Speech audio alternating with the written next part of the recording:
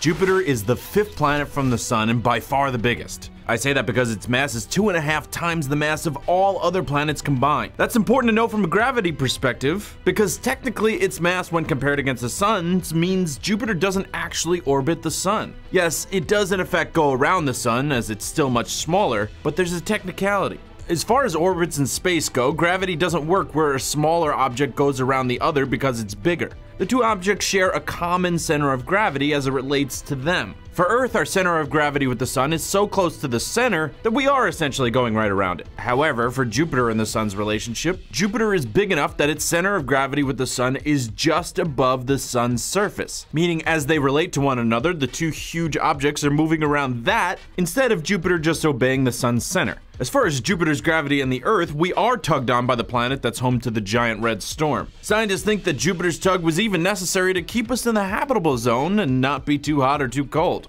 So next time it's 70 degrees and sunny near you, praise Jupiter. I'm Patrick Jones for Buzz 60. Now you know, pass it on.